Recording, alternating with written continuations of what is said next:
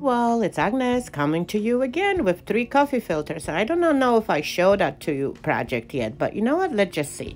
So I do have 3 coffee filters colored in a fizz water that I'm going to treat differently. As you can see is the first one, I just folded twice in half and I'm just simply rounding off each of the edges. Okay, here I go to a second one. I'm going to fold it once and twice until I'm going to get to, that little bit smaller of a triangle. And again, I'm going to round it off just the edges. And I do like them sort of like a square round edges. So now I'm going for the third one and I'm just going to leave it like that. But now check this out. I'm going to put all my templates right on the top of each other. And now I'm going to take my scissors and cut the bottom of it on an angle too, because we are going to be making flowers. So let's see if we can make it. So now I have 3 shapes, one not touched, one with more humps, and one with only 4. That's it.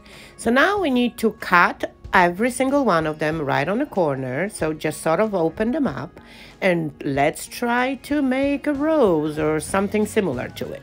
So I'm going to start with the one that I did not do anything to it edgewise, and I'm just going to roll it.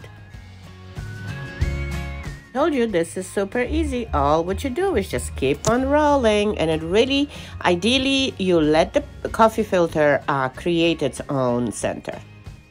Roll it on the angle, you can roll it straight, you can roll loose, whatever you like. So here we go. I secured it with the hot glue and it's all done. So now we are going to another one that has a lot of those little scallops. So I'm going to take my scissors and I'm going slightly curl the coffee filter edges. Just be careful, you do not want to rip this. Okay, so now I'm adding a little bit of the hot glue to it and I'm going to roll. So the first row, I usually go with whatever comes up. But when it comes to the second one, as you keep on rolling, I like to make the pleats here and there. So those petals are, interlocking sort of. So they don't look like they are right next to each other in the same profile. And of course, securing it with the hot glue. And I've got myself a second row. Here goes the third one. Again, starting with the hot glue. And of course, I forgot to curl it. So I'm going slightly curl this up.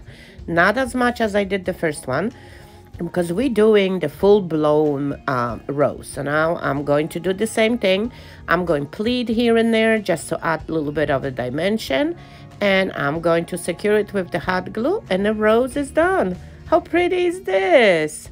Don't you love it? Okay, so now I made a lot of them. I did not hold you through this whole process, but I decided to fold my paper towel in whatever little cube. You could use anything for it. If you do have a small styrofoam ball, you could do that too.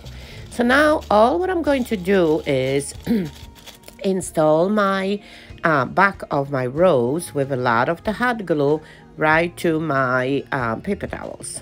Yeah, I mean, not always we have a styrofoam ball sitting around. Look how easy that looks, and we're creating a little cluster of roses.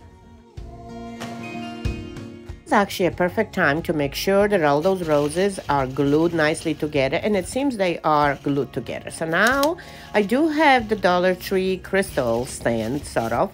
I'm going to add a lot of the hot glue to it, and I'm going to just simply stick the leftover piece out of my junk box of some kind of a leaf, because yeah, the green is actually super nice. So I'm going to again add a lot of glue to the base and a lot of glue to the bottom of my roses, and I'm going to just stick it in there. Now look how pretty.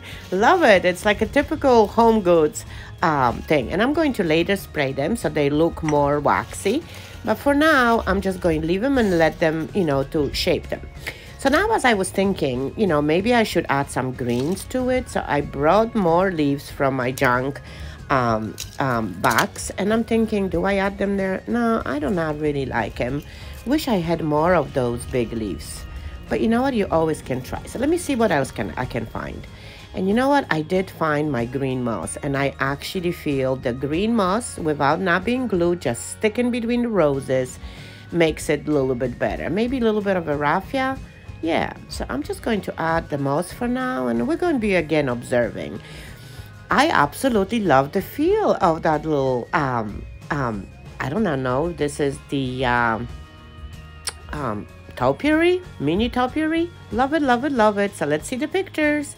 So here it goes. Here's the roses on all different angles, and I will be trying to make the pictures of all of them, you know, all around for you to see. But I absolutely love the way my little bouquet looks like. And then it's either you can put it on your coffee table, you can put it in your bathroom, I mean, in the vanity. I mean, there are so many ways of styling with those little bouquets. So I hope that I inspired you to take some coffee filters and create a nice bouquet for yourself.